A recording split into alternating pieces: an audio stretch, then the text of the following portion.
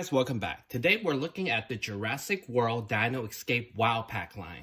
I have two of the first wave with Herrerasaurus and a new scope and a new species, Zuniceratops. The hefty little one. Package this time around, actually, it's easier to scan your dinosaur now. That you can just scan it out of the box. We don't have to open them anymore. Let's look at the Zuniceratops first. He's a smaller size of look like a Triceratops-ish, but he's kind of tiny compared to a Ceratopsian, compared to the human figure. He's pretty heavy. His head, he's pretty nicely articulated. He has a ball joint head, which is pretty dope.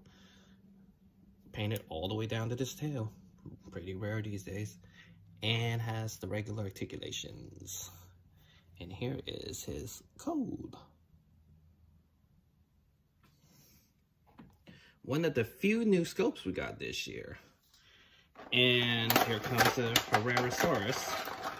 We've been getting this guy since 2018. He is a repaint of the original one, but the vibrant color this time is kind of nice. It's gray with kind of cream on top. Nicely painted, and also have paint on the tail.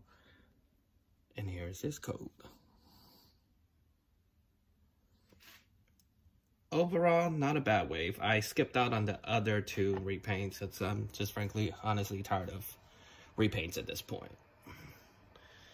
Kind of ready for new scopes, but with the Dominion being delayed, I get it. Stuff happens, but yeah, this guy's pretty cool.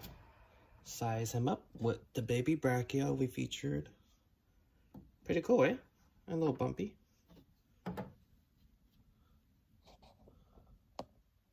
And please subscribe and thank you for watching all these little attack packs.